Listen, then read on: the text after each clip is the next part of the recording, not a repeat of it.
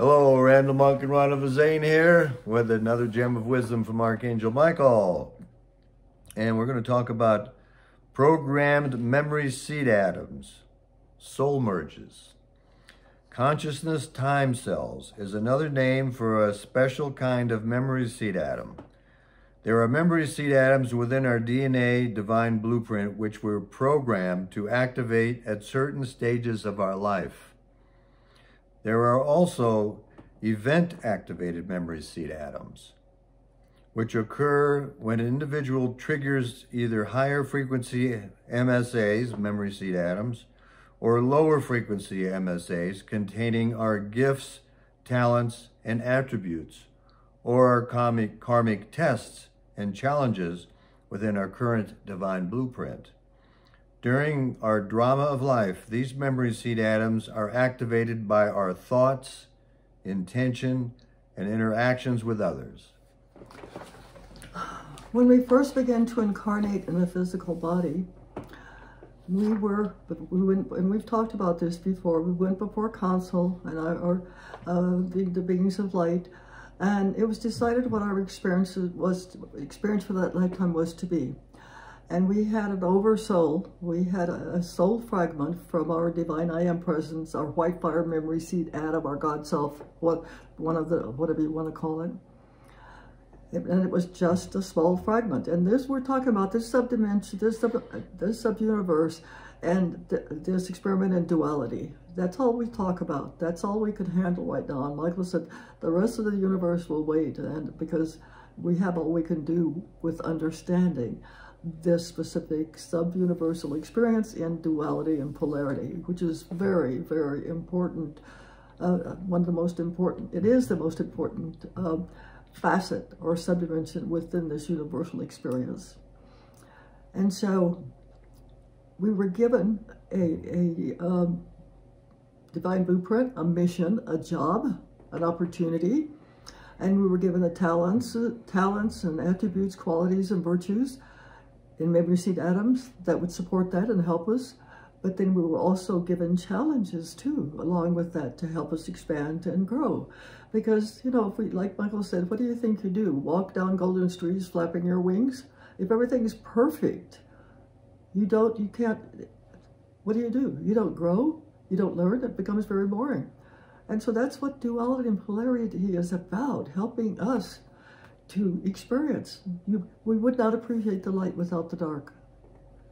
We would not appreciate all the gifts without the challenges and the things that we overcome and we experience that helps us to grow and expand and become wise.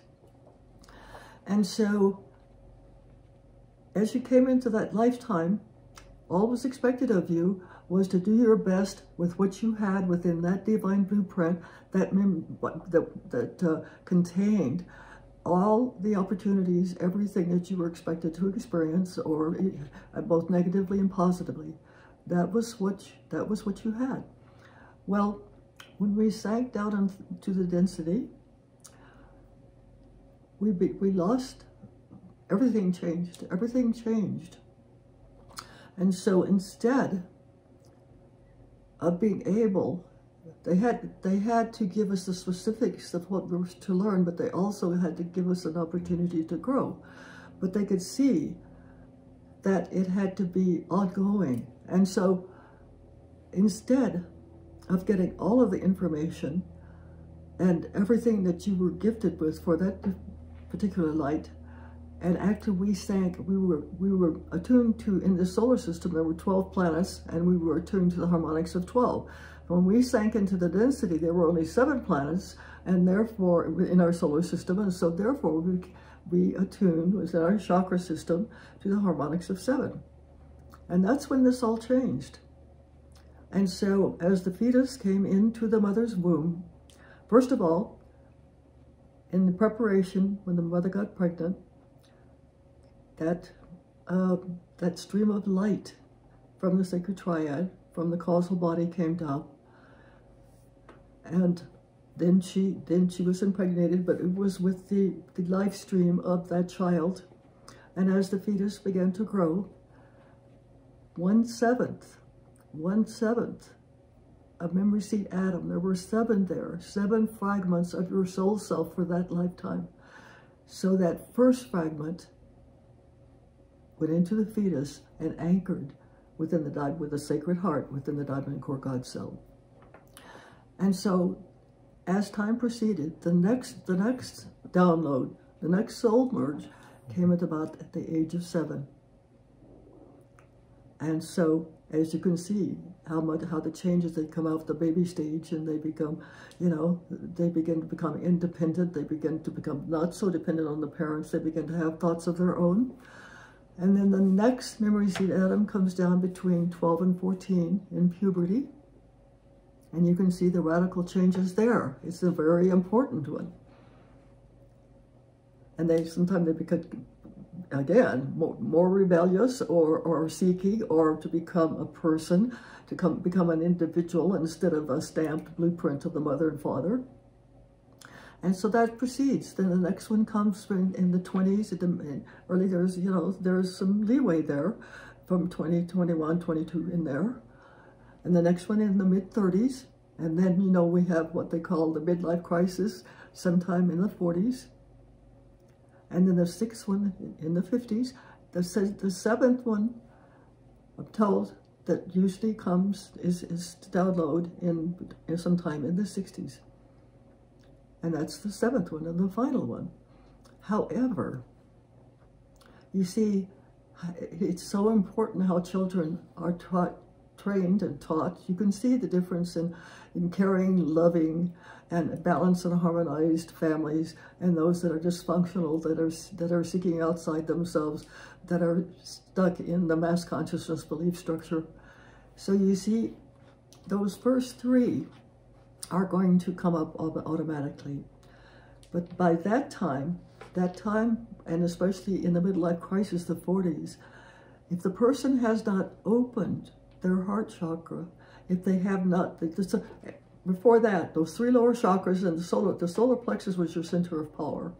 By that time, we should have learned enough to balance and harmonize to a specific level, or to a degree where we are learning to do no harm, and we are beginning to send out more positive energy than negative. We should begin to become a self-master and begin to control our ego desire body and our animal human instincts, and become more compassionate and more caring. If that doesn't happen, and you've read this, if you haven't cleared 51% of your karma, if you haven't learned to radiate some love, a certain amount, and if you haven't opened the heart chakra, each 4th level is a bridge in each subdimension and all the dimension. And the null zone of that 4th dimension is very important too. And so if you have not done that, if you have not begun to grow and evolve at least into a human nature, and begin to tap in a little bit to your spiritual human nature instead of just a human animal instinctual nature, you said, guess what happens? You don't get the benefit of your divine blueprint. You do not start to get those adamantine particles that energy turns. It does not go. It does not go forward.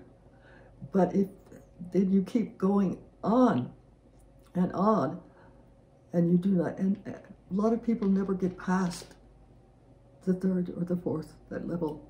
They never get to tap into those wonderful gifts that are stored within the Kundalini, within the memory seed atoms, within the root chakra. And so those first 3 soul merges, those are going to be active. Those are going to be active. And a lot of people never get past that.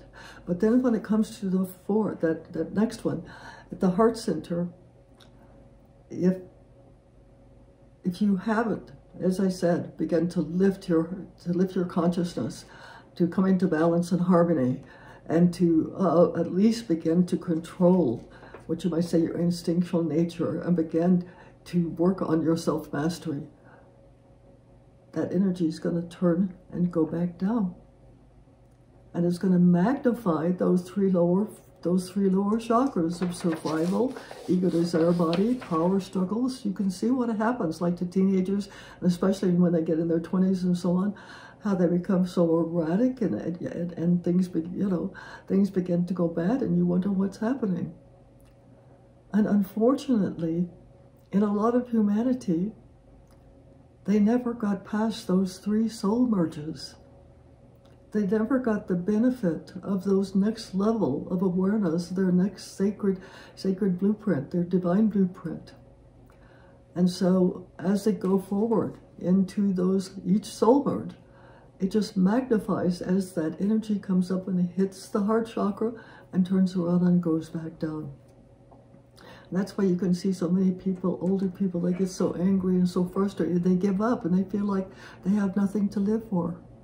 Well, they really don't, because they not only are not getting that life-giving energy, the adamantine particles, they're not activating their sacred mind. They're not tapping into all of those abilities and everything that they have. And so Michael called it the golden promise, that we have the opportunity, those downloads, the loading our soul, the soul merges, those 7 facets, which take us to the next level. We become more responsible, we become more creative, we become more intuitive. But is that you don't stop there. You don't stop with just that soul divine blueprint for this lifetime. We can go as far as we can go. We tap into, okay, we have downloaded all of our soul fragments, and we're in those higher 4th dimensional levels, and we're gaining the information from our other soul fragments. We're sharing, we're expanding. And then what? Guess what? Then we tap into our sacred triad. In the causal body, that oversoul that is there is absorbed. It is absorbed into the sacred triad, and so we're directly connected.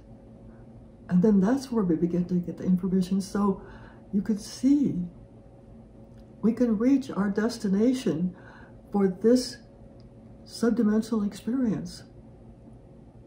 And so go back through your lifetime. Just go back through those ages, and you can highlight. It's a lot of time, a lot of drama, a lot of tragedies, some gifts and blessings, a lot of tests. But you can more or less, you should be able to more or less identify those times that you had a soul merge, which was either a positive one or a negative one. Those are the understandings and the gifts that we're being given now. And I'll be publishing this, I will be publishing this article in full in the next little e-booklet that I'm writing. Because all this information is important, and it understands us more about humanity.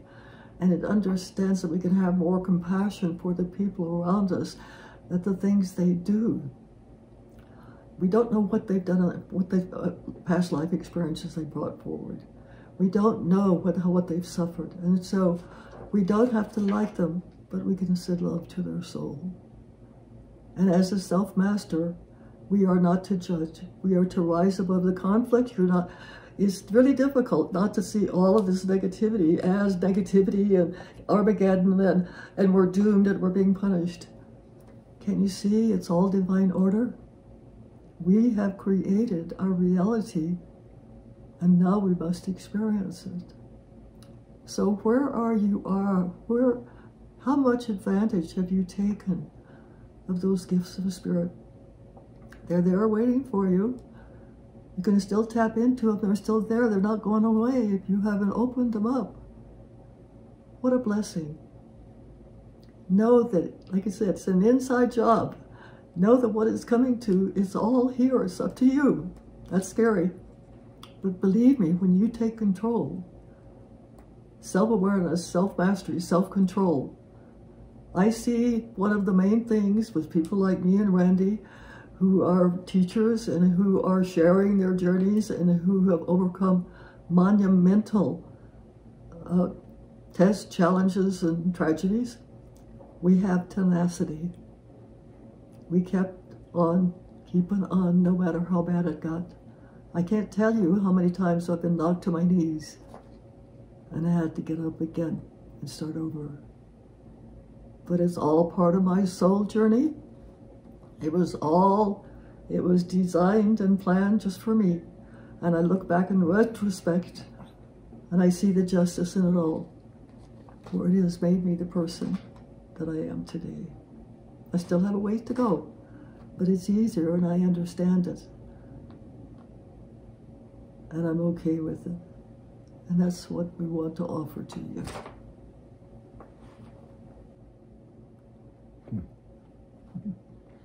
You know, what Ronna said, it all starts here. I want to just add that this is another reason why it's so important to be heart-centered and have an open heart, because that allows that energy to move up into the higher chakras when it moves up and not turn around and go back down to the lower chakras. Anyway, that's all I have to add. So anyway, a lot to think about, but hopefully you'll take it to heart and it'll help you to understand what you're going through. It'll help to give you courage and inspiration and tenacity. We love you, and we know that you're doing the best you can, and know that you're not alone. All of us are in this together, and we're going to make it. Bye-bye. Much love and many blessings from our hearts to yours. Bye for now.